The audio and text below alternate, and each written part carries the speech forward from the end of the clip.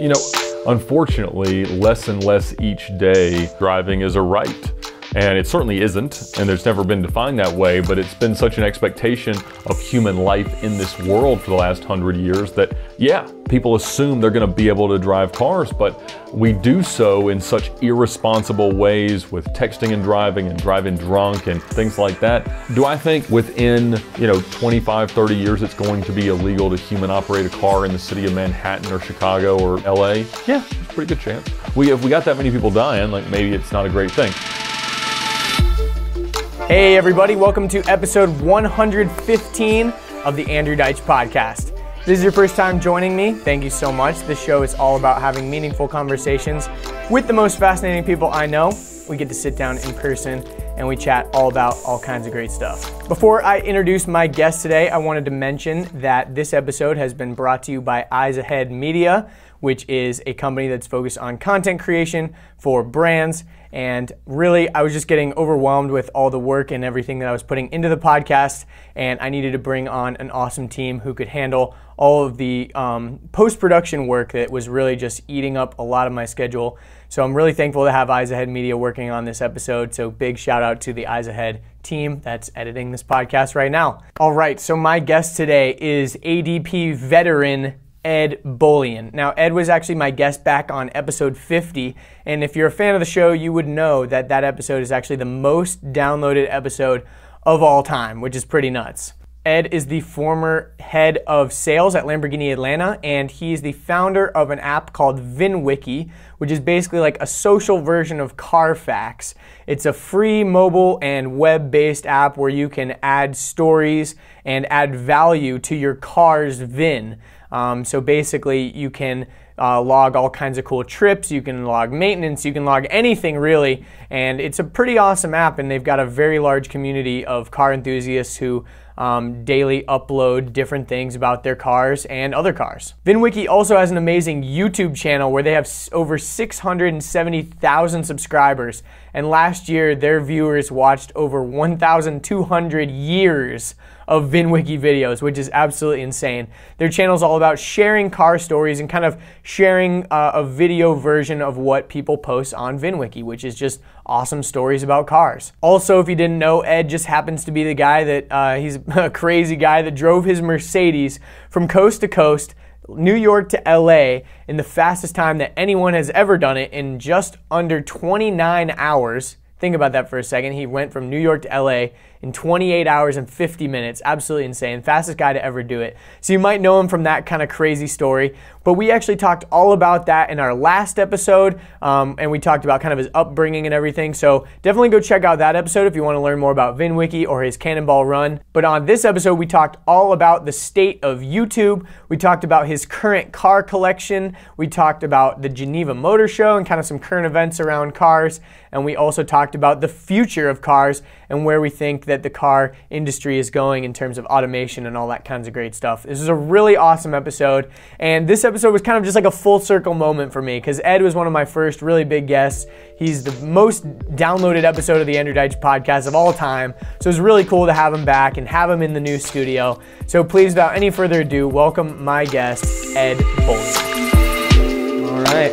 Ed Bolian, how's it going, man? Doing well. Thanks for having me back. Yes, the veteran. I was just finished telling you that your episode is the most downloaded episode of the Andrew Deitsch podcast. Well, I'm sorry to hear that for your other guests, but I'm happy to be of service. Yes, but I'm sure you've gotten a lot more views on your own platform since we last chatted. Your platform has grown quite a bit. Yeah, we're at like 100 million views a year, so on the YouTube channel. So how many years of video did people watch last year? It was like 12,000 or something? 1,200 years of, yeah, it's really, really strange. I mean, obviously, we kind of set out with VINwiki to build a useful app, a service, and like any young startup, you've got to figure out a way to market, and our video content marketing strategy of sitting around and telling car stories has been considerably more effective than I ever dreamt it might. Yeah. Now that you've kind of said before, I listened to your podcast you did with Randall a little while ago, and one of the things you said was, I never wanted to be a car YouTuber or this like public figure, but you've kind of you kind of shot yourself in the foot there a little bit. Yeah, it seems like you've yeah. kind of become that in a certain way, but not the same way that a lot of people do it. I think like guys like DDE and stuff, they're going around like vlogging. You're doing it a totally different approach. Right, and I mean, when you look at the number of views some of those channels get, I mean, obviously YouTube loves the idea of vlogging in any kind of context, certainly automotive, but no, that was never of any interest to me. I don't really, I think it'd be a little bit presumptuous for me to feel like my life is so interesting that people need to consume it in that way, you know, all the time. So, no, it's been, I like our style because everybody's got a good car story, and the chance to polish them into something that's kind of immortalized, always available, and at least available to so many more people than you'd ever just run into. So I've been extremely happy with the growth, and it's been a very wild ride. Nice. That's awesome. So obviously I want to talk a lot about YouTube because YouTube is like in the news a lot recently with this whole like demonetization stuff. And I'm assuming your AdSense is like pretty good. Your content is pretty innocuous. Like it's not like Right. you know, offensive. You're not going out and doing crazy stuff. You do talk about some semi-illegal things, but Right. as far as YouTube is concerned, it's pretty tame, right? Usually, we're probably about to post our 500th video, and I would say in the course of, you know, about 18 months of content production, we've had maybe a couple dozen that got demonetized, and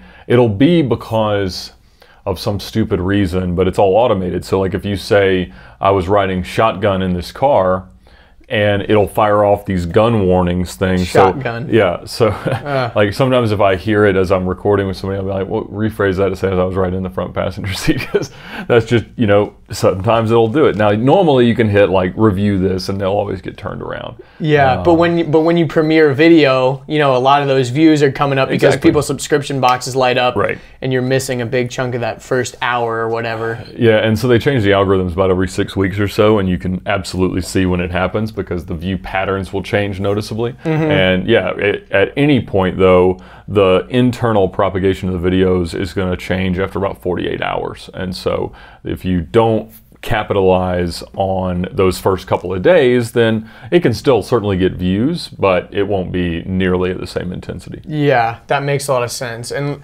I mean, there's a lot of different propositions that people have suggested of how YouTube can change their system, but I mean, I think YouTube's doing a pretty good job for how much actual volume of content is just being uploaded per minute. Like it's impossible for humans to analyze everything, but... And fundamentally, the algorithms are amplifying trends they see. So if someone's presented with 10 videos and more often than not they're going to click on one, that's what's going to be recommended. And so it all makes sense. It can definitely disenfranchise certain content producers. And, you know, there are things that might not be as healthy that it incentivizes, like daily content production. So if you don't release content at least 2 to 3, 4, 5 times a week, then it just ends up getting suppressed. So, you know, whereas if most true cinematographers, videographers can't produce quality that they're happy with on that kind of frequency. And so they don't. And most of, you know, I got interviewed by NBC about as an automotive YouTuber of all preposterousness yesterday, and they were talking to a bunch of people, and none of us had a video background. Like none of us came from, you know, a film school or anything like that. We all just kind of like cars, and it grew from that. And I think that's consistent, and it's good about YouTube that there isn't this quality threshold that you have to hit in order to really be eligible for strong viewership. And so, yeah, you just never know. Yeah, that is the interesting thing about like cinematography versus actually being a successful video creator and stuff, because I mean, there's videos that are shaky footage from a phone that have millions of views that, you know, people will sit through, and it's not even edited, like it's all one take, but they'll sit through it because the content is that compelling.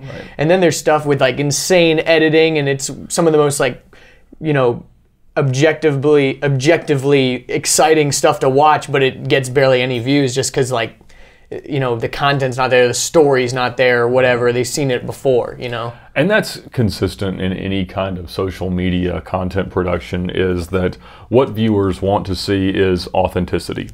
And they'd love it to be larger than life and interesting and compelling and something that's just amazing to behold. But most of all, they want to make sure that what they're seeing is a true and honest depiction of what you are talking about. So if your passion for cars exudes through the medium, then it's going to work. Like, it may take time, it may take a longer period to develop traction, but at the end of the day, if that's what you're doing, people will catch on, they will like it. And so I guess it's working. Yeah, and it's awesome because you guys have kind of created this cast of characters on the show too. Like, you know, you've got a lot of recurring storytellers that it seems like a lot of people in the comments are always like, give us more of this guy, or give us more from this guy, or this guy sucked, or whatever. How much do the comments play into like what you're actually going out and creating? Because I know you film a lot of them in bulk, right? Exactly. Like, you'll invite one of these guys out and from out of town, and I'll film 6, 7, 8 videos with them, and they'll have the same shirt on the whole time, whatever. But, you know, people understand exactly. They get it, and it's what allows us to release the content at the frequency that we have. Because certainly if I had to have a brand new guy that I had no relationship or foreknowledge of every single day, that wouldn't work. And you know, you always just have to figure out what works. And you know, people like to develop sort of a relationship with whoever they're watching on the internet, and I understand that. But at the same time, there aren't that many people that have more than 2 or 3 like really good car stories. And so I don't want to, you know, out of my selfishness and laziness, that wanting to be able to just shoot 10 with one guy, end up putting out substandard content because it's just easier because I've already got all these pictures and everything kind of edited and ready to go. But you know, it's just figuring out a system that works. And the great thing is that, you know, with VINwiki, we built the app, and then we were looking for a marketing strategy. And I think from a small business perspective, the blessing that YouTube has been for us is that there always is a way for you to use social media effectively for your business. And it could be a podcast, it could be vivid Instagram posts and influencer campaigns, it could be YouTube, it could be Facebook marketing. Like, there's so many different things that work well, and there's not a prescription for it. Like, I can't say that if you have this type of business, this is the solution. It took us about 18 months of kind of trial and error and seeing what worked. And you know, I was kind of at my wit's end in the middle of 2017 when we started this, because you know, the only thing that I knew that like reliably got me new users in our app for people that wanted to document vehicle history and engage with their cars in kind of a social media way was passing out t-shirts at car shows, which is like $3 to $4, $5 you know, per user acquisition. Which I was like, I don't have $500,000 to get our first 100,000 users. Especially because there wasn't like a built-in monetization platform on the app, right? Yes. Like, what was your initial, we might have talked about this last time, but when you created the app, was there an exit strategy? Was it to get bought, or was it to get, like, what was the, I know obviously you kind of created it out of your own necessity, and it was a cool thing for the car community, but what was the monetization strategy? So when you have a social app, it's best to delay monetization as long as possible, because you want to let it become what it is kind of in its own right. You know, we all saw The Social Network, and we hear, you know, the conversation between Justin Timberlake and the other guy talking about, like, is it time to put ads in it?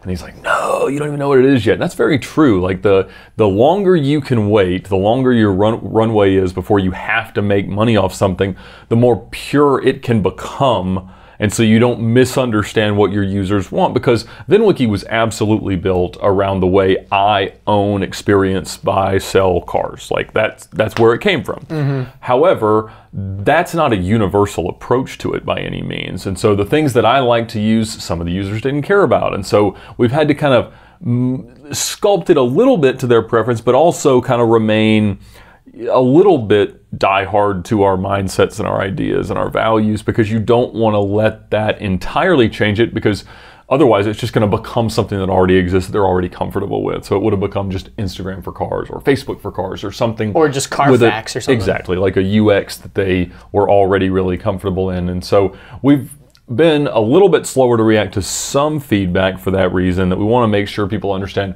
where we want this to end up. But the end game has always been, yes, acquisition. I think it should be for someone like us when really there's this threshold of data that we need to achieve that is insanely expensive. And so the better approach is for us to demonstrate our ability to construct a critical mass of users and then sell to a larger automotive data company and let them kind of use it as a special sauce on top of their existing data set. Interesting. Yeah, because obviously like trying to think of what type of company would even want to buy a VINwiki. Right. You know, it would be a company like that. It wouldn't be like Chevrolet probably or something like that. You know, who knows, but we've had a lot of strange offers over the last 2.5 years from auction companies, classified listing sites, other vehicle data platforms and things like that. So they get it. And, you know, you never know when's the right time to contemplate exiting. I mean, right now we're at such a great growth trajectory that there's no real immediate need to do that. But we got a pretty good offer last week. I don't think we're not going to take it, but it was, you know, it's good to at least be getting the right kinds of attention. You're kind of gauging where you're at. Because like, you know, Instagram, they sold for, well, I think it was like $1 billion. It was like $1 billion, and at the time, people were calling it crazy, and people were saying that it was, oh man, Facebook lost on this one big time, and I don't think anyone's saying that nowadays. No, people are definitely saying that when Snapchat turned down $1 billion, that they made a mistake. So. Yeah, exactly, and so it's been a pretty interesting few years, especially with like. Because a lot of people that are creating these apps, their main exit strategy is to get bought by one of these larger companies, but then at the same time, everyone's complaining about how Google and Facebook own their lives. So it's kind of a weird thing where the government might end up like stepping in one day and saying, okay, no more buying up these smaller properties, because that's kind of what they've done with like, you know, AT&T and stuff with like Turner merger and shit. Like, how does that like... How do you think that compares in the digital landscape? Do you think that's ever going to happen where the government eventually is like, okay, Google, no more buying stuff. You gotta break up? I think the probability of a significant antitrust violation with respect to the internet is pretty low. I mean, the vulnerabilities that would exist to like AT&T are considerably more dangerous than like Google. Certainly, Google has access to a lot of stuff, but ultimately, the SEC and other consumer protection agencies don't even have a clue the level of access they've got to our lives. And so it's one of those things that you kind of just have to pretend like you don't need your aluminum foil hat and let it happen. But you know, there's an ecosystem of tech startups that exists because it works. And so you've got layers, you've got these like tech hubs where you can start something with low overhead, low risk. Then you've got these incubators that you can come on, give a little bit of equity, and they'll help facilitate really finding customer fit. And then you've got potentially venture capital firms or big angel investors in most cities that will help you kind of grow through a big seed round.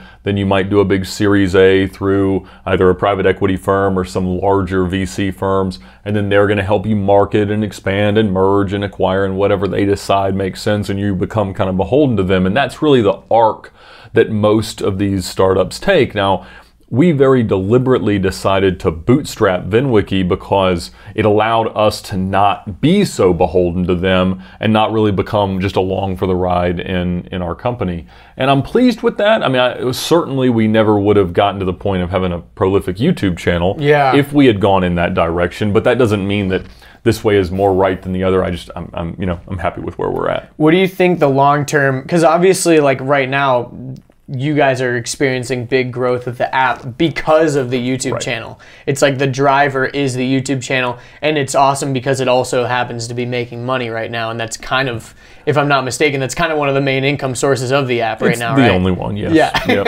absolutely. But it's not bad. I mean, you've got, what, almost 700,000 subscribers on YouTube, so it's performing really well. It is, In the long term, do you think that's still going to be the play? Is like VINwiki is just this car story media company almost?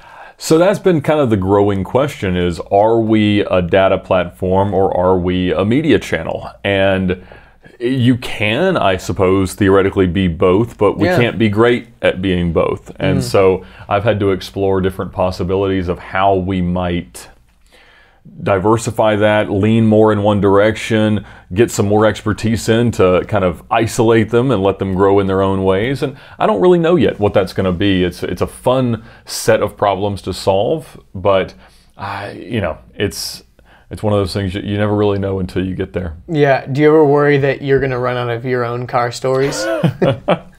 I do have that concern. Yesterday was my 100th one, and I can do an infinite number of like advice on how to buy cars videos and sprinkle those in. I'd say I have a list of all the stories that I haven't told yet, and there's probably another 20, 25 of them out there. Not quite as salacious as buying a Lamborghini from a prostitute or taking a cop on a 190 mile an hour ride in a Lamborghini, but there's still some good ones out there, and it's stories. You make new ones every day, and I think I'll probably continue to try to really, no different than the rest of my life, just engross myself in automotive culture and experiences as much as we can so that I can continue to do that. We've talked about some other forms of content that we might want to release at some point, and I don't know, that'll be kind of just dependent on what the audience seems to like. Yeah, because it seems like a lot of your audience just kind of binges your videos. I mean, that's kind of how I end up consuming them. Like, I consume a lot of YouTube videos, and sometimes when I see some videos on my subscription box, those are videos where I really want to like sit down and pay attention because it's going to be, really highly visually engaging. And not saying that VINwiki's content isn't, but it is a lot of times just something where I'm going to play the playlist while I'm cooking or while I'm making breakfast or whatever. And I almost kind of purposefully ignore them in my sub box for a while so I can like build up a few new ones so I can listen to like a stack of them in a row or whatever. I think I could be wrong, but I feel like a lot of people are probably you're pretty much in that same boat. Yeah, I mean, it seems like we've got, out of our subscriber base, based on the trends, we have about 100 to 150,000 people that are going to watch a video on the first day, and then the rest are going to binge through them in some kind of fashion, just launch a playlist and go. And that's great. Like, it's a really good way for a content medium to exist, because you're right, you don't really need to watch the channel. You can put it on in a background tab and just let it play. And a lot of people ask us to make them into podcasts, but there's only so much time in the day for me to produce stuff. And also there's not, like, the thing that I've thought about, because I've thought about that too, I'm like, sometimes I kind of wish that VINwiki was a podcast, because that's kind of how I consume it sometimes. But at the end of the day, podcasts don't have that native monetization, built-in kind of platform that YouTube has. Like, as long as you're getting views, YouTube will show ads in front of it, as long as it's pretty like advertiser friendly or whatever. And we know that the general audience of automotive fans on YouTube are terrific opportunities for us to convert into app downloads. Mm-hmm. And I don't necessarily know that the same thing is as true. Certainly there are people who would be good, a good audience for us listening to podcasts or on Facebook Watch or on Instagram Live or anything like that.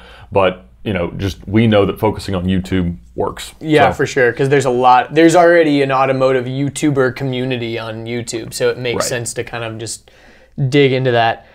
You've gotten a chance to meet a lot of really cool people in that community too. Are there people that are reaching out like all the time, like, hey, I'd love to be on VINwiki, because they know that can almost kind of help elevate their own platforms? And how do you manage that? I get those requests just about every hour, and so it's pretty incessant. And I appreciate that. Like, it's flattering that. But the problem is that a lot of the people that send these unsolicited requests of like, I want to be on your channel, they want to be on the channel because they see the views and they want to build their personal brand up. And that can happen, absolutely, and we don't really try to, stop or quell that at all. But I want a story. I don't want a bio. And so when I get someone who comes in and just wants to say, I'm so-and-so, and I do this, and this is how this came about, and all this stuff, sometimes it's really interesting, like if it's how a really substantial part of automotive culture began.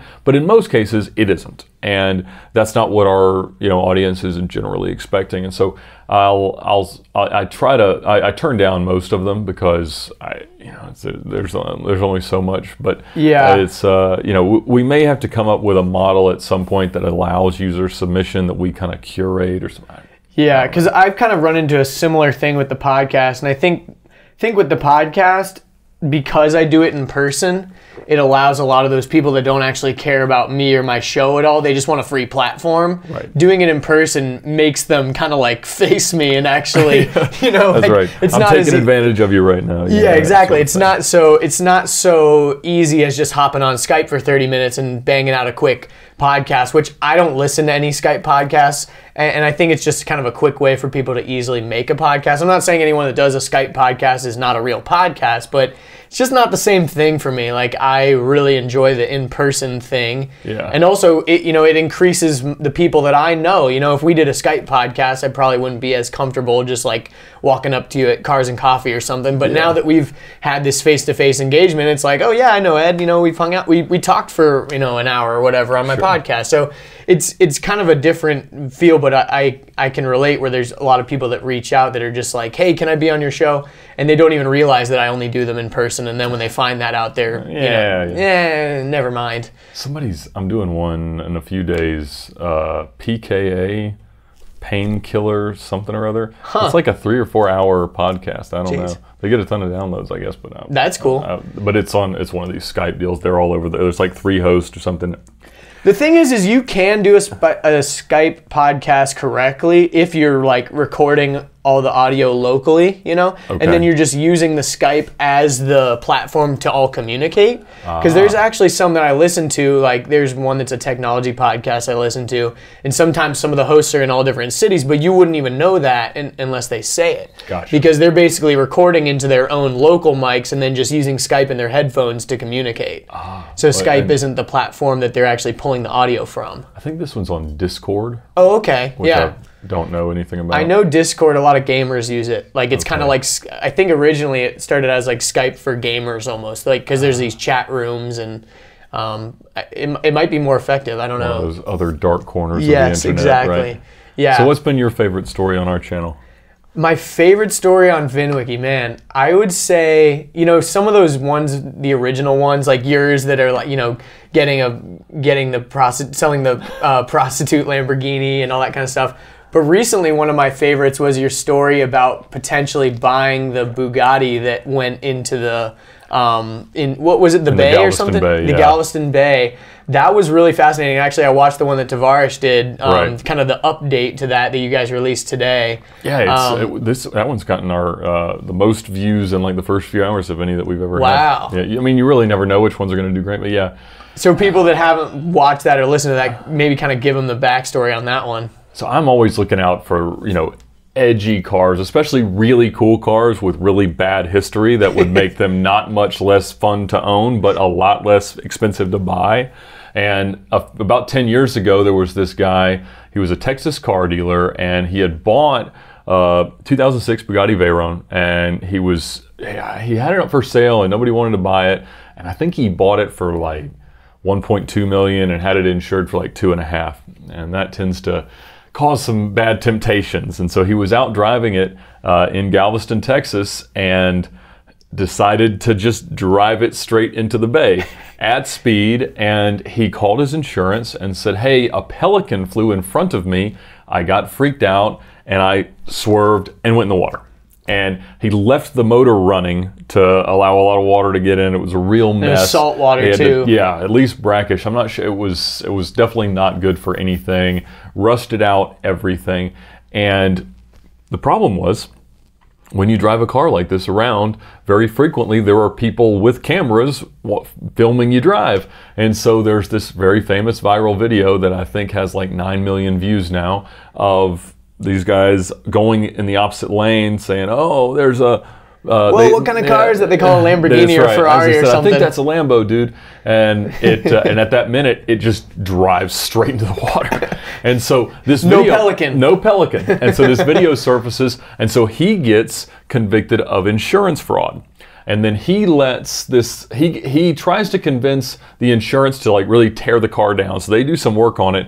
And the guy that has it ends up, as all the litigation happens, he goes to prison for 10 months, gets out, and they sell it to another dealer who still is going to pay the same guy to fix it. That dealer steals a whole bunch of money, declares bankruptcy, but he had this huge loan against it. So there was a bank that loaned him a bunch of money on the car, not knowing that it was in pieces because the title was still clean. And there was nothing even on Carfax. Like Carfax doesn't say ran into a lake. And so they thought, oh, it's a perfectly good Bugatti. I think they loaned him like $900,000 on it. Then a lot of banks don't check. They don't see. And so after the bankruptcy, the bank repos it, but the guy has never been paid for any of the work he's done in disassembling or storing the car. And so he threatens to mechanics lien the car. The bank ends up just giving it to him. Then he sells it to some plastic surgeon that was going to fix it one day but never gets around to it. Then that guy decides he wants to sell it, and the original guy that drove it into the lake rebought it, becomes the broker listing it for sale and just puts it on Facebook Marketplace. And so I get bombarded. Like one day I will open up my phone, there's 500 messages across every platform like, Ed, you have to buy this thing. And I'm like, I do have to buy that. That's a fantastic thing. It was a $300,000 car that would normally be worth like $1.1, $1.2 million, obviously in a million pieces, but supposedly complete. And the claim was that the powertrain was okay. Now, I've always wanted a Veyron. I'm fantastic. I tried to buy Tigers yesterday, but it's it's really? one of those, he's a little behind on his payments, I think. But it's one of those things that I want to find the cheapest one so that I can kind of insulate my financial risk, and I can float the loan. I can't afford for the car to depreciate or break in a terrible way, which it could do, but I want one, and I've made worse. I don't know if I've made any worse financial decisions than that, but I want to make that bad financial decision. And so I started talking to this guy, and it just becomes a mess. Like another mechanic had moved the parts and was holding some of them hostage. The windshield was missing. The wiring harness had been kind of compromised. And so I am not mechanically inclined, at least certainly not to the extent of that, but Freddie Tavares Hernandez, who has a channel of taking derelict and broken exotics and trying to put them back together, was like, this is the greatest thing I've ever heard of. It's the holy grail for him. Exactly. He's like, I'll do the work for free if I can make videos about it. And he was very confident he could do it. But the problem was that, I knew I was going to need probably at least $100,000 worth of parts, which I would not be able to finance. And I didn't know how I was going to come up with that. And then his time would probably take a year and a half of labor that he was okay not being paid for. But if he ever stopped, I'd have probably $100,000, $200,000 liability there.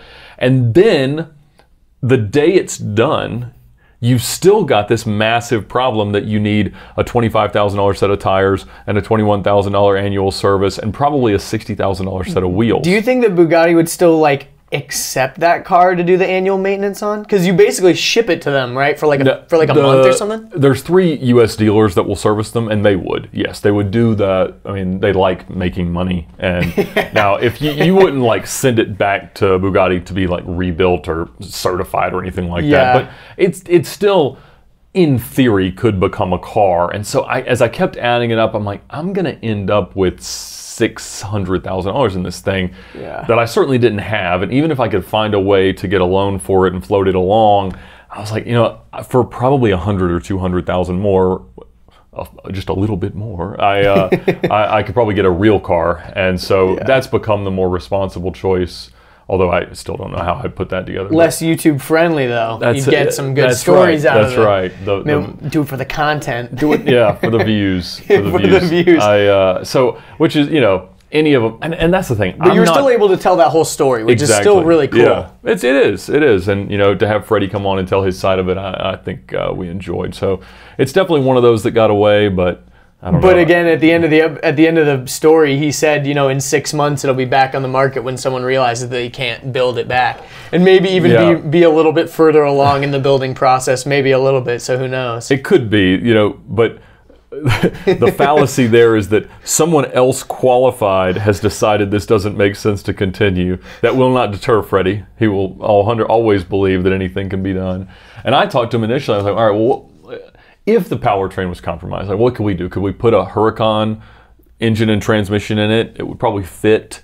What do you do? And he's like, he thought that was impossible. He said, actually finding somebody to go through and nut and bolt rebuild the motor would be way cheaper than a swap. And I'm like, that doesn't make any sense at all. But I don't know. I don't know enough to argue with him. But It's it would have been fun. So I'll have to find something else. I tried to buy a Koenigsegg last month.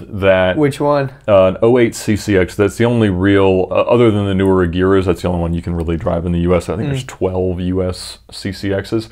And this one didn't have any miles on it, but it had somehow frozen in New York, and it had cracked the transmission case and the engine block, which seems impossible, but absolutely happened. Like upstate New York or something? I guess. I don't know exactly where it was being stored. And it was owned by this guy who's got a giant car collection. And he had been kind of ready to get rid of the thing, didn't know what to do with it. It was like, I think the quote from Koenigsegg was like $600 or $700 to, you know, fix it. But, you know, that's a real stick. So that, like, it's stuff that could be rebuilt, maybe. Weld the block up and try. But it was, the guy ended up betting it in a poker game and losing it to some guy, and that dude was just using it as decoration in his garage, and he did not want to sell it. Wow. The guy that ended up losing it in the poker game was like, surely this guy didn't have any attachment to it, but he does actually, so I didn't get it. That's a pretty awesome garage decoration. Yeah. It's obviously like hard parked, as they say, but in more ways than one, but Many more. that's pretty awesome. Tried to buy another poker game lost car, a Ferrari race car, a couple days ago. So that might happen. Still not over. Nice. So what's in your current stable right now? What do you got going on? So I've got still got the CL that we set the Cannonball record in. I've got the S55 we won the 2904 and set the competitive event record in. I've got the Audi, the one of 12 Brock Yates 1985 Audi 4000S Quattros that is now back from its latest run across the country and is very, very, very sick. And is hardly worth making right again, but it's pretty to have hard parked in its non-working form. I've got the Porsche 993 that I got cheap on Renlist, and we're still kicking around the idea whether or not it makes sense to do a giveaway at 1 million subscribers, but maybe that, I don't know. And then my Mercy, the latest one, has been painted, and I'm supposed to pick it up next week. I got to figure out if I got time to fly out to Verde Scottsdale. Draco, right? Yeah, it is. Kind of the color of your shirt, dragon green in Italian. So I'm very, very excited. The passenger door went on a couple hours ago, so I got a picture of that. So it looks like a Lamborghini again, but it's exciting. I love those cars, and it'll be fun. I got to decide how to get it back from Tempe, Arizona. That's where I had it painted, and I want to drive it, but the paint's a little bit too fresh to put a clear bra on. Tape up the front, maybe? So maybe another painter's tape job. I did that when I bought the last one and drove it home from Vegas and had the whole thing. It takes a long darn time to cover a car in painter's tape, as it turns out. Yeah, I would assume so. You'd have to buy like the extra wide size or something. Right. But and when you do it for the first time, you think it doesn't make sense in your brain to start at the top. So you layer it in the wrong way so the wind kicks it up and it gets all wavy. It was disgusting taking that stuff off. But I bet. It did protect it. Of course, I ended up repainting that whole front of that car anyway, but twice. But it was a good car. Why did you choose Arizona? I can't remember. I bought it there. It was already at a shop. Okay.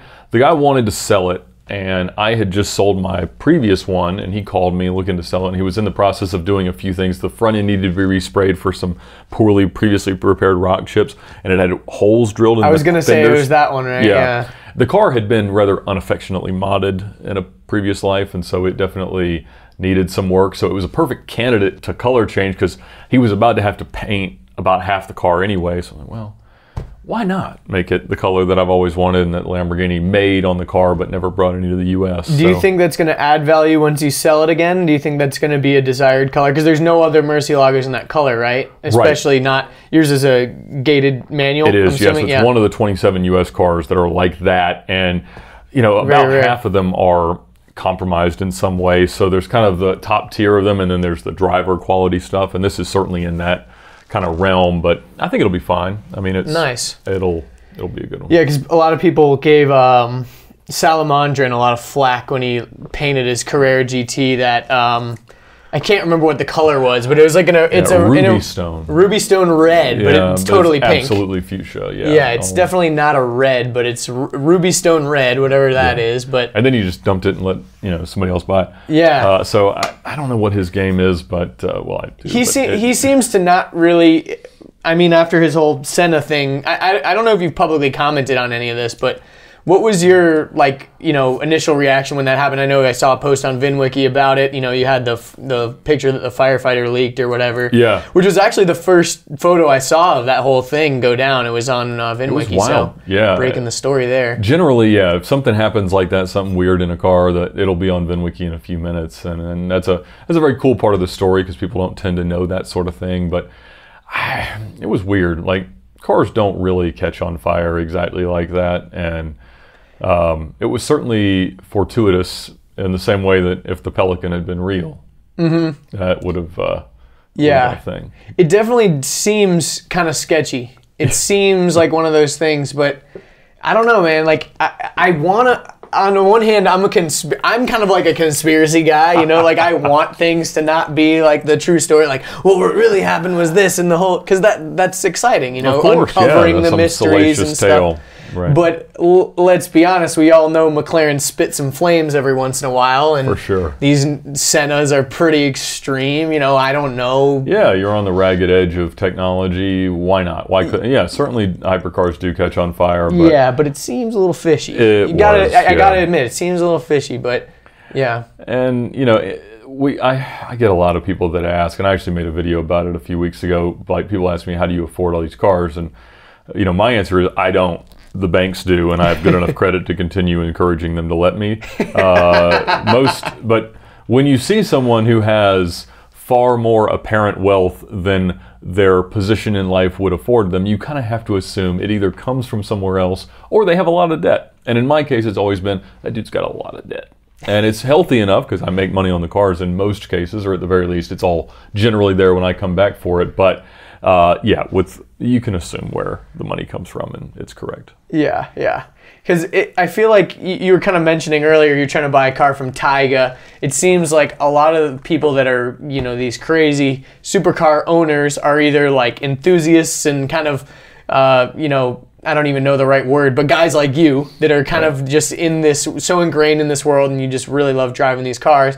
And then there's also these people that are only in it for the Instagram clout, and they only want to have these cars for the pictures, which I think a BMW i8 is like a perfect car for that type of thing, because it's kind of the in-between. But then I think a lot of these guys, they end up getting in these cars and they don't realize how much maintenance is required, or you know, how impractical they actually are to drive. What's your kind of, I mean, obviously you've kind of told a lot of VINwiki stories of dealing with these rappers and stuff like that, but what do you think, like, is the misconceptions that people don't really know about driving these types of cars? Like, what would your precautionary tale to be to someone that, oh yeah, that'd be fun to drive a Lamborghini, but they really have no idea? Well, most people think it would be really fun, but think it's so far out of reach. And one of the ideas that I tried to evangelize through everything I've done in the car world, by renting exotic cars, by selling exotic cars, and now by documenting exotic cars, is that it's actually a lot easier than it seems. And to have to have the latest, greatest, whatever all the time, that's a very expensive ordeal. Like that takes either a tremendous amount of work, making sure you buy exactly the right car at exactly the right point. You get it early enough in its release that you can own it a little while and then sell it and not lose much. Like, that takes a ton of time. But if you focus on cars that are 4, 5, 6 years old after the expiration of their 3-year warranties, and then kind of letting the market adjust for how terrifying it can be to own one as a pre-owned car, if you do that with a reliable car, it's really inexpensive to own. Like, I mean, if somebody wanted to have a Lamborghini and you went out and you bought like a 2011 or 12 Gallardo LP 550,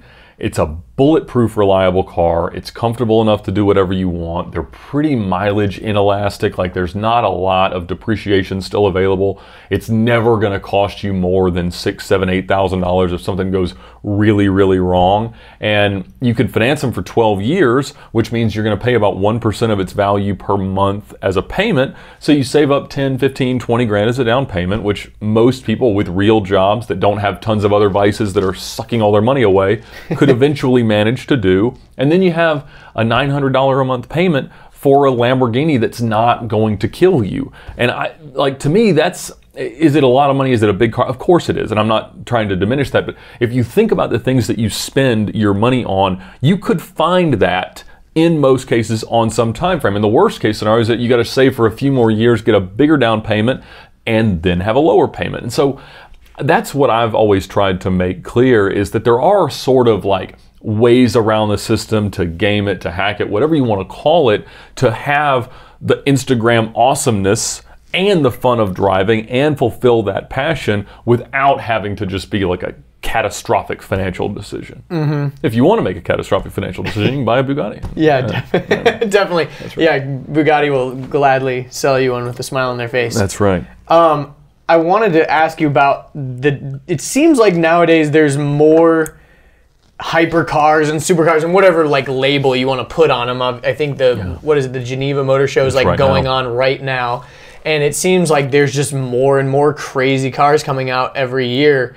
I think for the used market, that just means that's really great news for the used market. You know, the guys like you that in 5 or 6 years will maybe even be able to buy some of these crazy things. But what do you think? Do you think the market's ever going to like kind of like level out? Are they going to have to chill out on making all these new crazy ones, or is it always just going to keep kind of getting more and more extreme and building more and more cars? It's hard to say. You know, a few friends of mine were sitting around a few weeks ago talking about how many $1 million cars there are on Earth.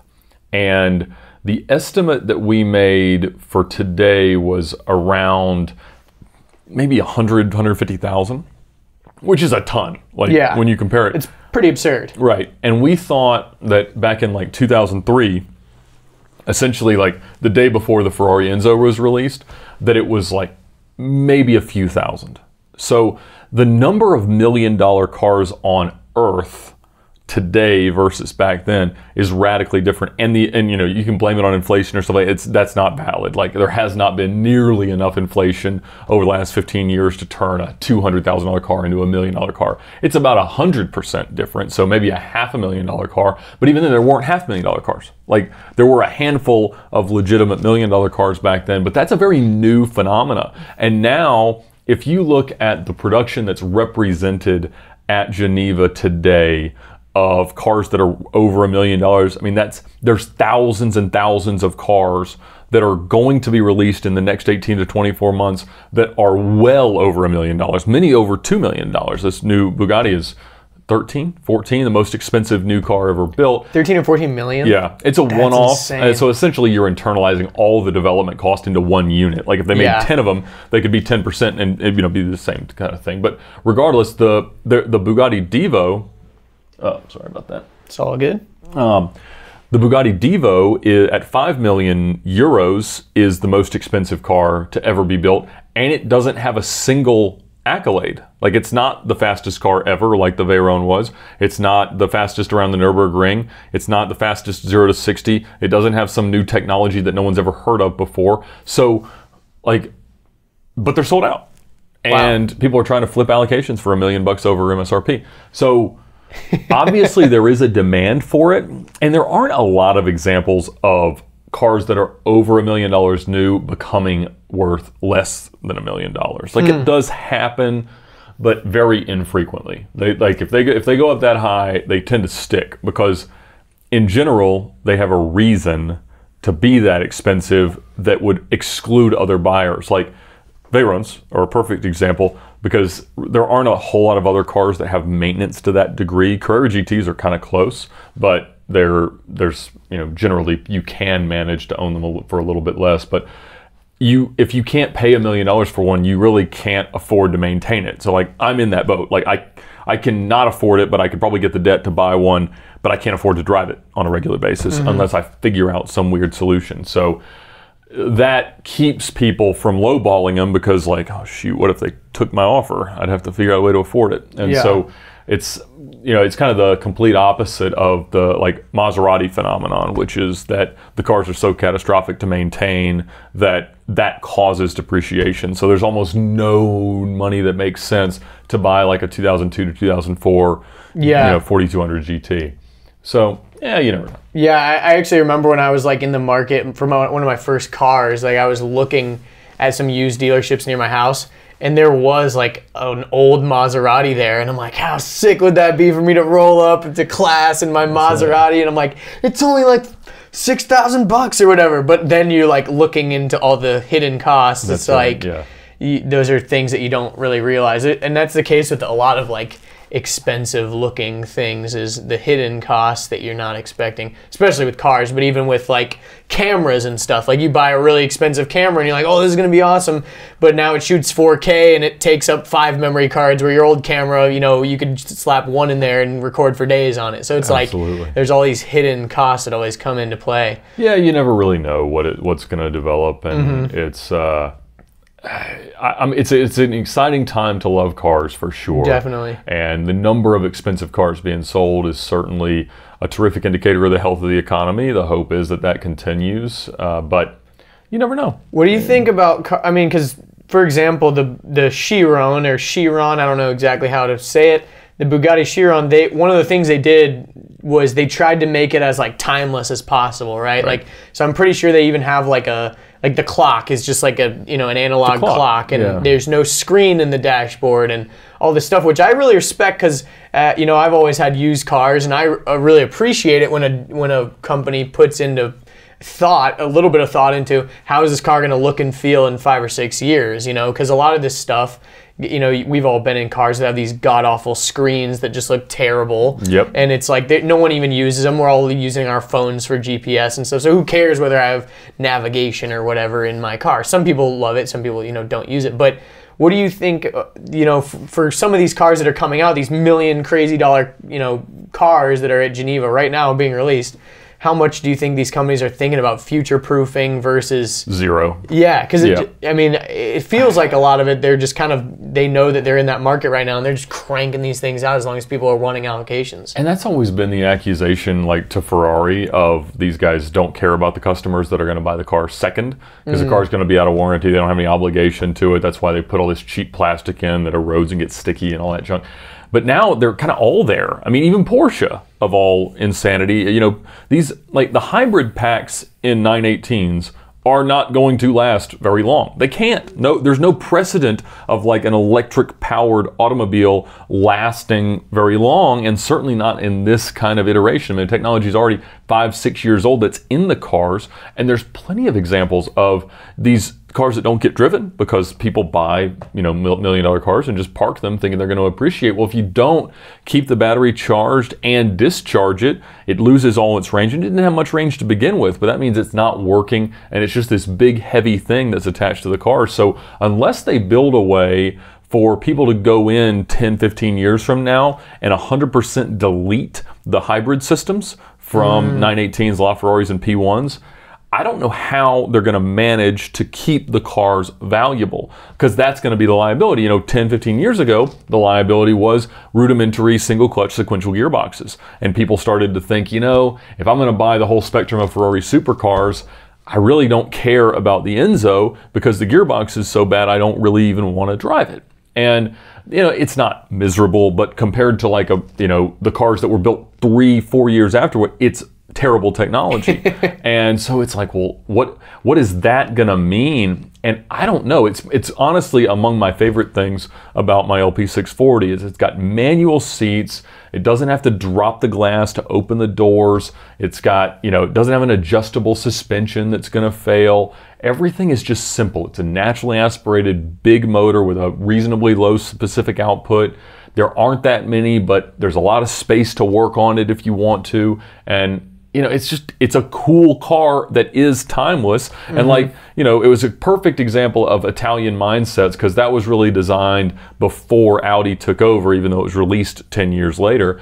And the car, for the infotainment, there's a void for a double DIN radio. So if that breaks, they're always going to make them that size. So you just get a new one and put it in. They don't care.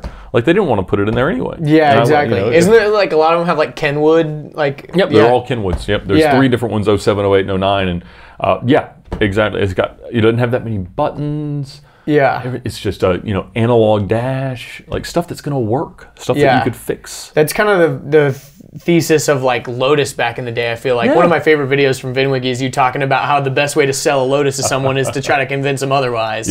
Like, because you're, the seats are going to become, oh, perfect. That's exactly what I want. Like, people are literally buying this because it's impractical. They're going to be their fun car or whatever. Yeah, and there's this martyrdom complex that goes with it. And I love that. Like, I love how useless some of these cars are in the context of being cars. It means, like, if you want it, it's because you want that car. And Lotus owners are the perfect example. V12 Lambo owners are very similar. Like, no, you can't see out of it. No, there's no place to put things. No, it doesn't get more than 7 or 8 miles per gallon. But that doesn't matter. Like, stop caring about that stuff or go buy something else. But Lotus guys, oh, it's, all this race car construction and really expensive parts and consumables and everything. It's like, oh yeah, that's exactly what I want. I want that life. I want that Lotus life. And they get it. They get it. One of my other favorite videos that you did was when you were talking kind of about this almost like secret club of, ownership of these crazy cars. Like, you kind of got to get in good graces with these companies, which is really fascinating because I think the average person is like, well, if you want a McLaren, just go buy it. Or if you want this, like, if you want the $14 million Bugatti, like, just walk up and give them $14 million. But it's not that simple because they won't just sell these to anyone. And do you think that that's ever gonna, like, regulators are ever gonna have to, like, step in with that kind of stuff? Because it seems like kind of weird. Like, they can pick and choose who they're gonna sell to based on, like, okay, you want this new Ferrari, you must own all of our other Ferraris. Like, that seems like a very weird thing. Well, anytime you've got a product that is in such high demand that you get to be selective as to who you sell it to, that is your prerogative as a merchant to be able to say, like, we're only going to sell these to people who meet whatever criteria. And whether or not it's entirely subjective or not, there is some basis in a criteria to say, no, you're not qualified, and yes, you are. Now, in all reality, the yes, you are's is a much larger set than the number of cars they're going to sell. And so that was why I made that video, is that people assume if they can't afford to buy cars, that as they start, they're just ineligible to ever get to this point. Because certainly Ferrari, Porsche, everybody has the number of great customers already that have these cars. So as they make more, like, you can't break into it. And that's not really the case, but you have to be very strategic. And I get a lot of comments on that one, like, oh, I thought this was going to be some way to afford them without, like, being rich. I'm like, well, if you want to buy a car that's $1.3 million, how were you planning to accomplish that without being rich? You can finance them, but I thought this was going to be a pyramid scheme video. That's it. That's what they wanted. Like, I really wanted a scheme, not the truth, but they couldn't have it. No, but I thought that was really interesting because when I went and visited the Lamborghini factory a few years ago, I remember, like, walking through and seeing there was a couple that had very, like, specific, bespoke, crazy specs, and the tour guide would point them out, like, oh yeah, this guy wanted, like, a pink interior or whatever. Oh yeah. And because now that automakers are letting you kind of do that, like the paint to sample stuff and all the crazy bespoke whatever, it makes you stand out as a customer to, like, have these crazy examples, like the most expensive example of their cheapest car or whatever. Absolutely, yeah. And it's all profit. It's not like the pink leather costs 10 times as much as the black leather, but they will charge you for it. Of course. Absolutely. Of course they will. Yep, the R&D and they had to switch the leather from the machine. Yeah, like somebody had to pick up a different spool of thread, and so they're going to charge you $3,000.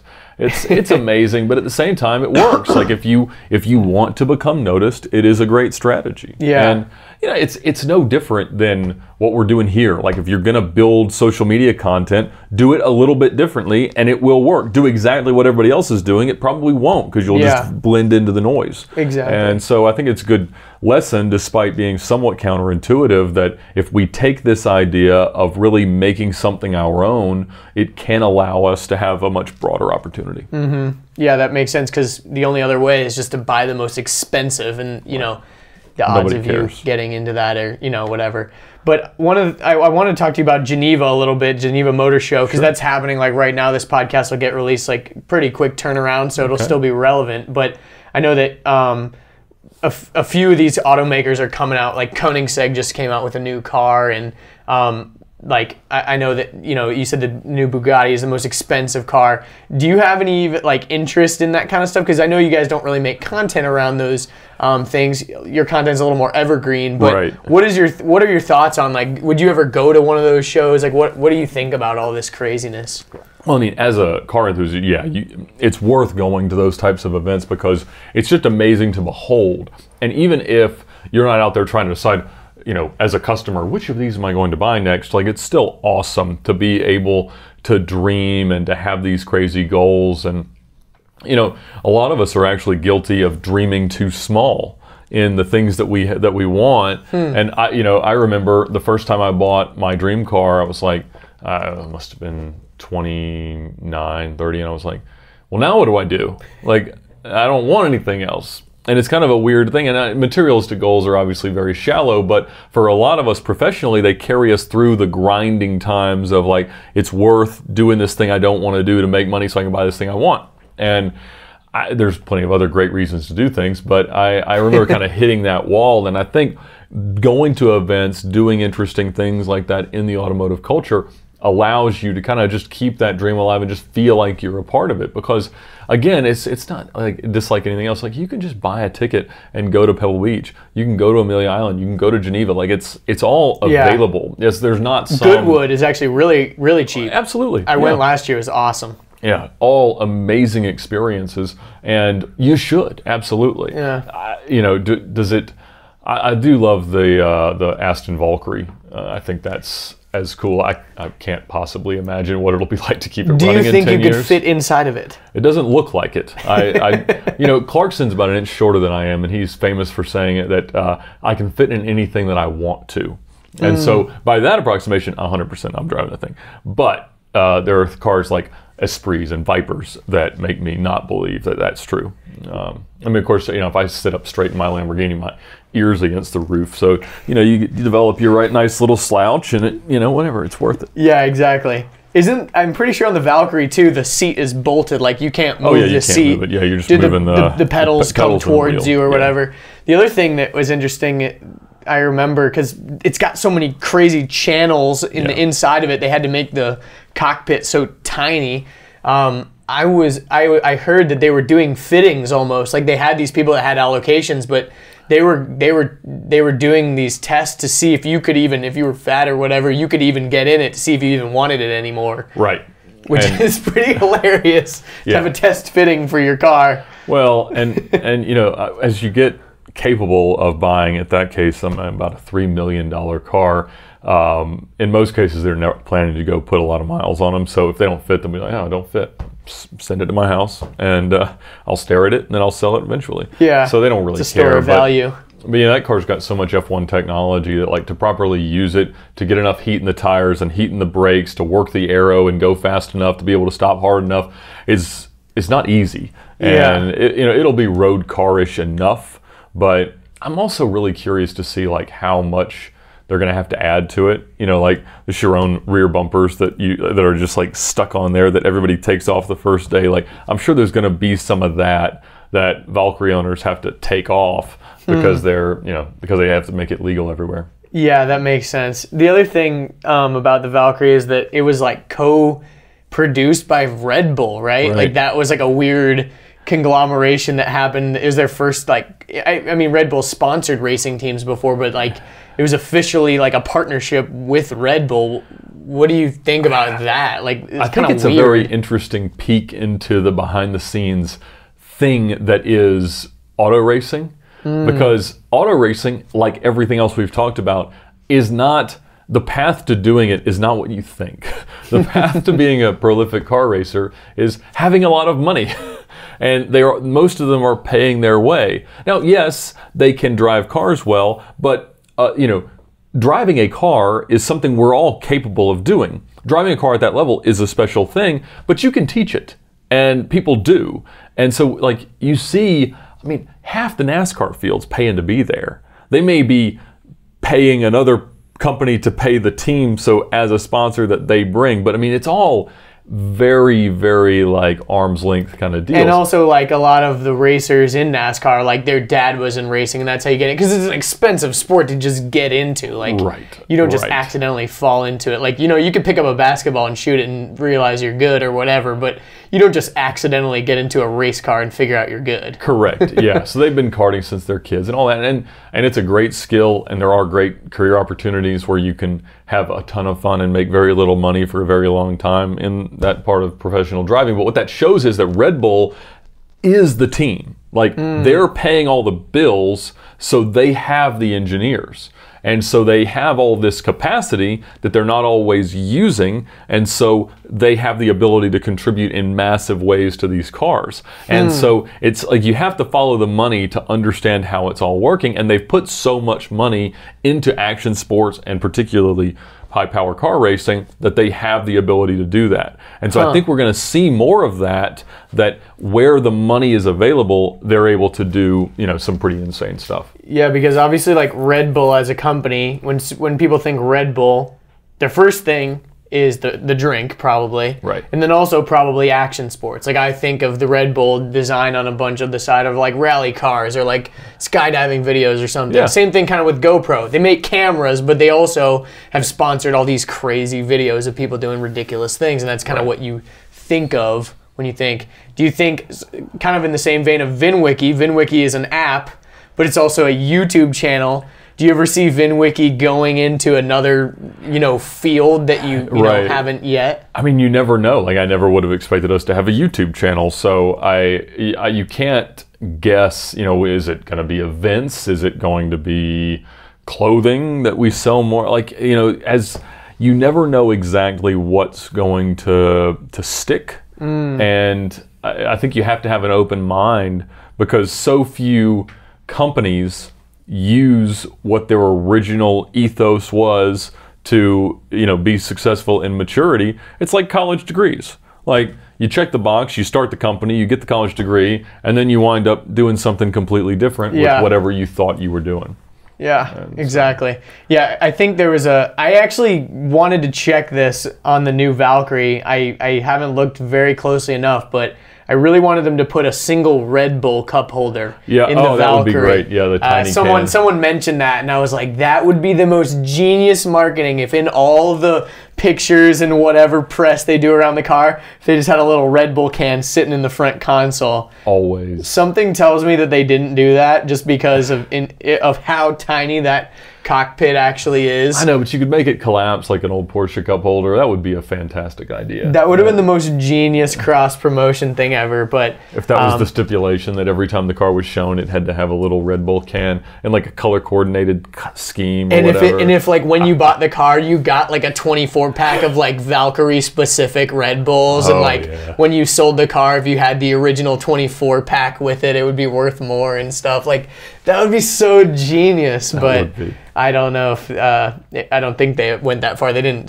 I didn't see them discussing any of that. But come out yet. That would have been pretty sweet, or like a specific. You know, I don't know. It would have been a great crossover opportunity. That's where my brain went. But it's clever. I know Doug DeMuro is kind of obsessed with those types of things where, you know, when he reviews a car, if it's got the original manual and you can find something weird, I'm sure that would be the most Doug DeMuro quirk if he reviewed a Valkyrie that had the original 24-pack of Valkyrie Red Bull. He posted on Instagram a few minutes ago that he's driving Jay Leno's McLaren F1. Oh my gosh! I've known Doug for a decade, and I was like, that was the first time I was like, man, I'm jealous of this guy. That's amazing. That's amazing. I would eventually love to have Doug on the show. Like, I love Doug's videos because they're so weird, and like he's such an interesting guy, and he's just very Doug. And that's kind of like what you were saying earlier, the more you can do something without expecting to get paid tons of money. Like, he was kind of just trying this car YouTuber thing. He was trying to make money, trying to be he was doing blogging and all this stuff and not really realizing where it was going to go.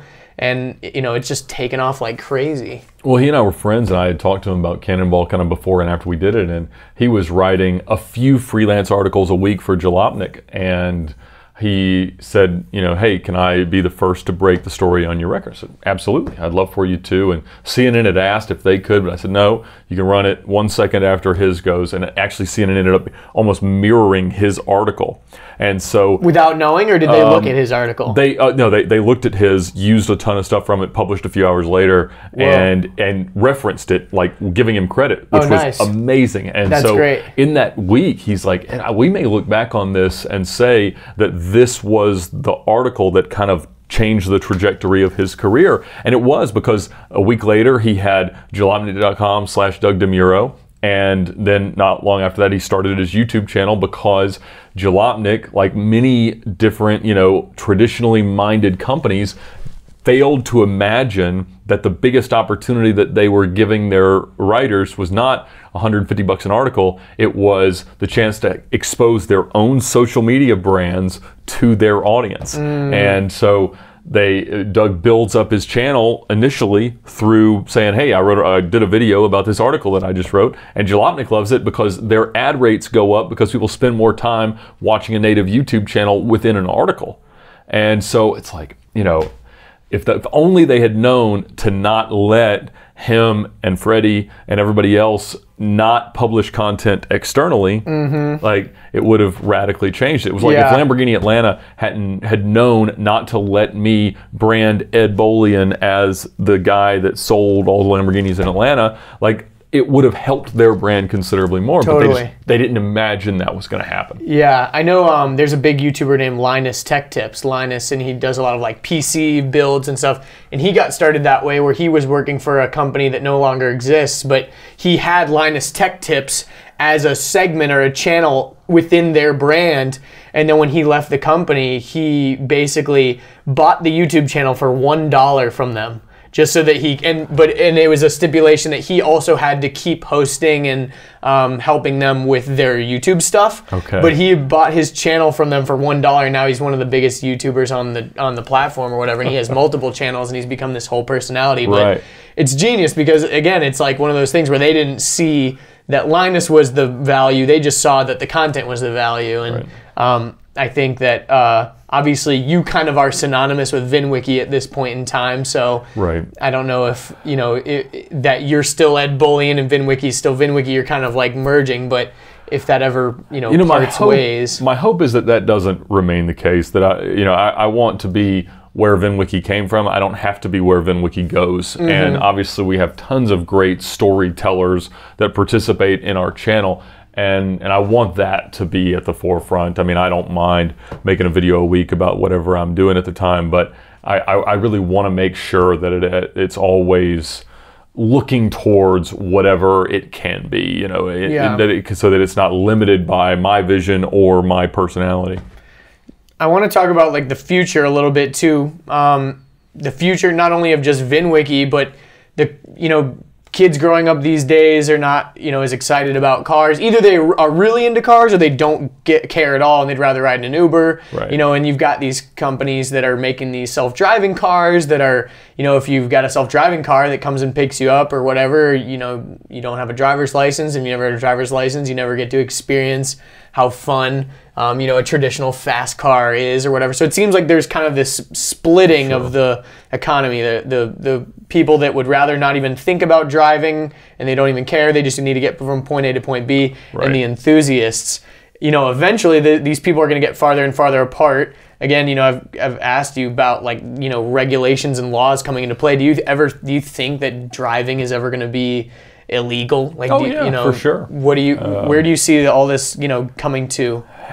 We unfortunately less and less each day are in a position of leverage to say that driving is a right.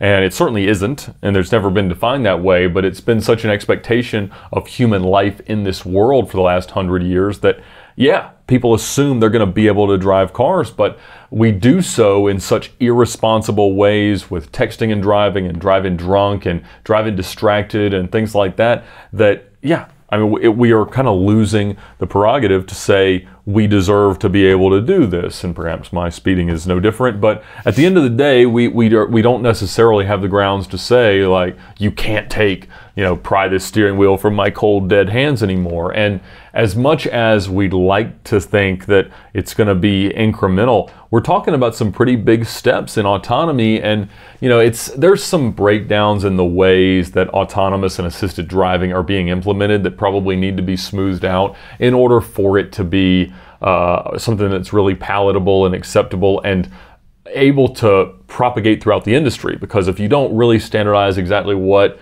every word that's used in this context means, then you're probably not going to be able to limit it or enforce it or encourage it in the most efficient ways possible. And so what I'm excited to see is how that plays out. How do we standardize vehicular autonomy so that it can be acceptable to enthusiasts and it can be also acceptable to policymakers that are just trying to keep people alive? I mean, we sacrifice a lot of people's lives in order to be able to drive cars. And it's just part of a very, very, it's a controversial thing. It should be. Like, if we got that many people dying, like, maybe it's not a great thing.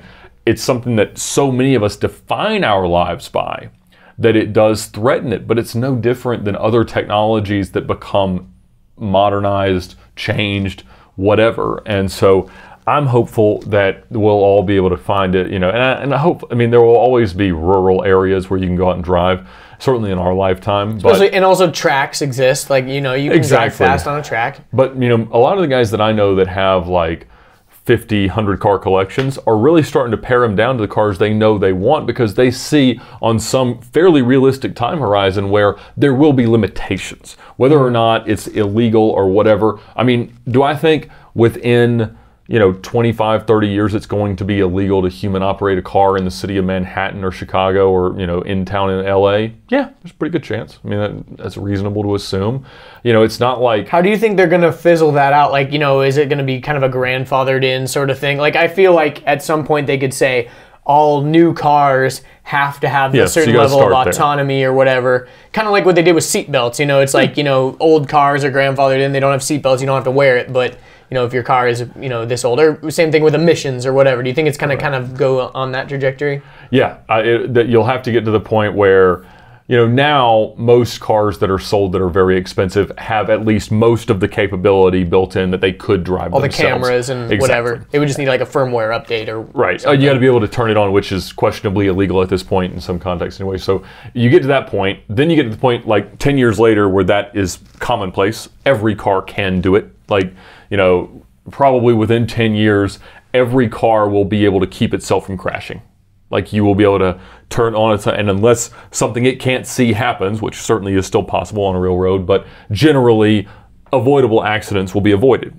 And so then then you have to get it to where everyone can afford it, which could either be like massively incentivized the way we had under Obama, all the green incentives to make Nissan Leafs free. Something like that happens, and then you get to the point where you can't, you're not allowed to in certain areas that incentivize that. And so it's interesting because Volvo just came out with this stance that none of their cars are going to go more than 112 miles an hour. And funny number. Greatest response, I've got to assume it's something kilometers? in kilometers. Yeah, I figured. Yeah, it's probably 100 and maybe 160, 170. No, it's more than 100. It's less than 150. I don't know. But so yeah. But the best response that I saw to that idea was somebody on Twitter that said, "Well, how fast will it let you go with the seatbelt unbuckled?" Because certainly some people die from speeding, but way more people die from not wearing their seatbelts. And so if you're going to say that we're making cars safe by regulating their speed, saying that it won't go over 10 miles an hour with the seatbelt unbuckled would be the perfect way to do that. And so totally. I think some people are taking these really unique approaches in terms of how they solve problems, but they aren't thinking about the most logical ones. Like, nobody's going to say, I won't buy a Volvo because it won't let me it won't let me drive with my seatbelt unbuckled. They're going to realize, all right, I got to buckle my seatbelt. But plenty of people are going to not buy them because they won't go over 112 miles an hour. That's true. That's very true. Yeah, and I was actually going to bring that up if you didn't, because it is one of those big steps that's kind of coming into play. you know, in iRobot, you know, there's that scene where Will Smith takes control and the other girl freaks out. You know, what are you doing? What are you doing driving this fast? You can't be responsible. But, you know, it's going to be, once we introduce all this autonomy and the new technology and stuff, it's going to come with its own set of problems. And there's still going to be deaths that happen. Right. And so then it's the question of, you know, right now it's, okay, whoever's operating the vehicle is at fault. Now who's at fault? Is it the guy who owns the car? Is it the insurance company? Is it the car company? You know, who is at fault for these accidents? You know, is it whoever programmed the system? Like, it's all very, very, you know, there's a lot of problems that are going to arise. And I think also coming up with some sort of system where cars can talk to each other, almost kind of like an open source language of sorts, like, you know, I think because otherwise you run into the issue that private planes had. You know, back in the 80s and early 90s, there were just tons of private aircraft being built, and they were, you know, it was a big burgeoning industry, and they were expensive, but you could think about owning a plane. Then they started tying deaths that occurred in private aircraft back to the manufacturers eternally. Like, there was no limitation of liability. And Congress had to step in eventually and say, like, in order for us to save this industry, we have to limit the liability of these entities. And it's gotten to where it's starting to be more manageable, but the industry suffered for so long that it's now, you know, you have to be such a baller to have a private aircraft that it's not even a thing people think about. So it just took it out of people's consideration and probably set us back a considerable amount of time in terms of how far a human can, on their own accord, travel within a short period of time. So you never know how it's going to trickle out, and you know, I think it'll be entertaining, if not occasionally disheartening, as a consumer of a product that we love in cars, that to see it kind of be, you know, torn limb from limb and then rebuilt into something we don't yet understand. Yeah, it is a weird world we're living in, obviously, but yeah, it's very scary as, like, you know, someone who likes to drive cars and is, you know, enthralled by this world. It's kind of sad to know that in the future, our, you know, maybe our kids won't care as much about cars or won't have the experiences we had, but also that just goes with any generational increase. Like, you know, people always look fondly on the past, but also, you know, I don't personally care that I don't own a ton of books. Maybe my grandfather's like, oh, these kids never will know what it's like to own a library full of books. But I'm like, I've got a phone in my pocket, dude. Like, I don't really care. And so it's kind of sad to see it go, but it's also one of those things that just, you know, it's just a sign of the times, I guess. Oh, for sure. I mean, you know, it's possible that a lot of, you know, probably not, I've got a 4-year-old, and I'm glad they're still teaching handwriting. I'm not entirely sure why, but, you know, people, it's true. You know, at a very short time horizon, aren't going to actually need to be able to write letters. They're going to need to be able to pick them out and type them. It's true. Or just speak them or think them or something like that. And so the ways the world can change, I think we'd be naive to say that we have any clue exactly how it's going to manifest. And you know, we were so close, I think, with the initial rise of cryptocurrency to completely reinventing the world monetary system. And I think that is a disruption opportunity. I don't think that was the perfect execution of it. And I think, you know, you have to watch out for, you know, how useful is this to criminals when you think of something that's disruptive. But it didn't take off the way that I know a lot of people wanted it to. But it's, you know, it'll be a strange thing. I mean, global Wi-Fi will be the next thing that really changes the way we engage with the internet. However that gets implemented, whether it's just through 5G on your phone and just easy tethering to all your devices, that just eliminates so much in terms of television subscriptions and, you know, obviously wired in internet, fiber internet, all the things that we've enjoyed so far. If you get to that level of access, then none of it really matters. And, you know, what are the implications of giving the internet freely to every human being on Earth? You know, what does that look like for, you know, the developing world? Yeah. And one of the things that, you know, has come up a lot recently, I know I listened to a podcast that Joe Rogan did with, I think his name's Andrew Yang. He's like running for president. And he was talking about, you know, this idea that in the very near future, a lot of autonomous stuff and robots and whatever are going to take all our jobs and whatever. But it's actually true. Like, he wasn't being, you know, sensational about it. He was being realistic about the fact that, you know, a lot of high school educated people and even college educated people in America are going to have to face the facts that their jobs are going to get, like, eventually replaced. And he was talking about this idea of universal basic income, which, you know, on the surface seems very distasteful and kind of weird and kind of welfare-y, and, you know, it feels like, oh, the government's, you know, doing too much, and where's that money all going to come from? But, you know, it's like if you're a trucker, you know, your job is in jeopardy, like, pretty quickly, unfortunately. And which is actually a good thing, because every trucking company is now struggling to hire truck drivers. Yeah. So it's,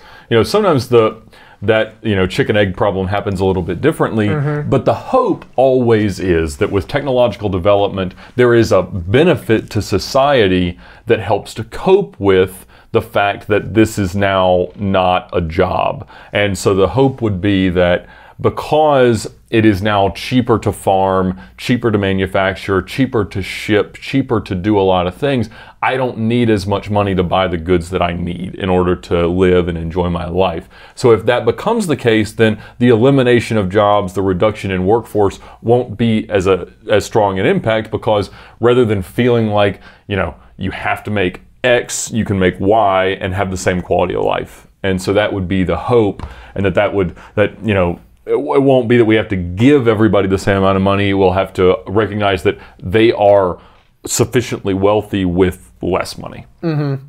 Yeah, and I feel like you're kind of a scofflaw in a lot of ways, that I feel like you probably, more than the average Joe, respects the lack of regulation in some aspects. Yeah. I'm on the anarchist side of conservative political ideology. Yeah, definitely a little more open borders as far as a lot of this kind of stuff, which I would agree with for a lot of things. I mean, I think that the market sorts itself out a lot of times, but, you know, sometimes people got to step in. Oh, sure. But yeah, it's kind of like with cars right now, it's still kind of like, you know, it's not the wild, wild west anymore, but it's, I'm sure people looking back on these times will kind of look at them that way. Kind of the same way with drones, you know, now there's a lot of regulations, but, you know, when it's just enthusiasts that were building their own stuff, you know, that, you know, you could fly anywhere and no one would even really know what's going on. But now, you know, everyone's worried about what's going to happen or crashing, stuff like that. It's just very fascinating to, you know, see where that line between society and government and enthusiasts and everything falls. Exactly. And, like, you know, my wife and I were talking the other day, because a lot of my son's 4-year-old peers are already starting foreign language training. And I was like, there's nothing wrong with anyone wanting to speak another language, except for the fact that it will never be as good at translating as your phone is now. And so if I can set this phone here and you can speak another language, and I can just look at it and know what you said, reading it in whatever my native language is, then, you know, why do I need to speak your language? I mean, I understand it changes a little bit of the bond we could have, but it's not like most people are doing this for networking. They're doing it because it's a functional job skill. And if that is free via Google or whoever at any point, then why do we need to spend so much of our time and energy trying to learn something that everyone who's ever done it acknowledges one of the hardest things in the world to learn? Yeah. Just so that it can work? Like, yeah. Gary Vaynerchuk talks about how, like, right now in history is like the worst. Like, knowing things has the least amount of value. Right. Like, actually knowing things or memorizing facts or whatever is completely almost useless, because, you know, unless you're on a game show or something. Because that was, I mean, like, think about how crazy game shows popular they were back in the day, because holy crap, this guy knows everything. Now it's not that impressive, because it's like, dude, I can just, like, who cares if you know that off the top of your head? Right. Because I can just look it up or whatever. And, you know, it's, again, it's a sign of the times, but it's definitely one of the, everyone has, you know, 24 hours in a day. If you want to spend that, you know, learning a new language, or, you know, obsessing over cars, or, you know, figuring out certain things, you know, that's your own prerogative. But, you know, there's always going to be things that are worth it and not. And, you know, I think one of these things, like you were saying with Volvo limiting the speed of their cars, it's like, well, is that really the root problem? Are we really trying to save lives, or are we just trying to, on paper, make it look safer, or, you know, make parents want to buy the car more, or whatever it ends up being? Because, you know, there's always going to be a bigger problem to solve, right? Like, you know, well, why should we care about this when there's kids starving in Africa? Or why should we care about this when we've got babies being killed because of abortion? Or, all these, there's always like a bigger issue to solve. And I think that, there's always a noble cause and going towards whatever you want to do, but just make sure it's actually what you want to do, because it might be useless in the next few years or whatever. Yeah, you never know. You yeah, never know. Exactly. Well, I feel like this is a good place to wrap things up. Sorry to leave everyone on a kind of bleak image of the future, but hopefully we'll get to enjoy cars and everything for the foreseeable future. I hope so too. Yeah, I hope so well, too. if people want to watch you or follow you or anything, where can they find you, Ed? Well, you can find me at Ed Bolian on just about any of the social platforms, or at VINwiki on the rest of them. We've tried to keep it all active, but obviously VINwiki on YouTube, and would love to have people come and watch, I suppose, and certainly download our app. There we go. Well, thanks for watching and listening, everybody, and we'll see you later. See ya. Boom, there you go. Thank you so much again to Ed for coming back on the show. Such an awesome episode. If you made it to the end, that means you enjoyed this episode. And one of the best ways that you can share this is just by screenshotting your podcast app right now and sending it to a friend or putting it on your Instagram story. That's a really quick and easy way that you can support the podcast and get this out to more people. Of course, make sure you go follow Ed. And if you're interested at all in what he's doing, definitely go download the VINwiki app. It's really awesome. But if you made it to the end of this episode, you probably are going to enjoy some of my other episodes. So number one, if you haven't already, go back and listen to episode 50 and catch up on what Ed's doing with VINwiki. And it was really cool. We talked all about like his upbringing. We talked about founding his first car rental company out of his dorm room at Georgia Tech. Founding VINwiki and starting up that YouTube channel and everything. So it's really cool to see how everything has grown since then. And also, you would probably enjoy going back and listening to episode 108 with Steele Davis.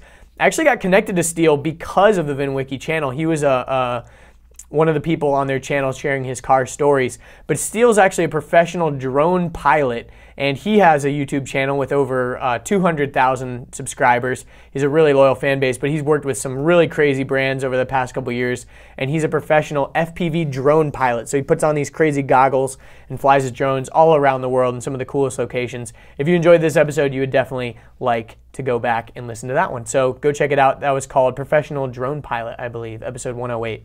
That's pretty much it. Thank you guys so much for listening. If you want to follow me on my social media accounts, you can go to my website, andrewdeitsch.com, and find all the links and all that kind of stuff to my social media accounts. Been doing a lot of really cool stuff on Instagram lately. Also, if you're just listening to this, you can also listen to the podcast on YouTube. You can go on YouTube and actually watch the whole thing. We've been posting a lot of cool clips, and we're going to continue to roll out little mini clips from each episode. So if you like YouTube, go subscribe. That's one platform that I'm really trying to grow on this year.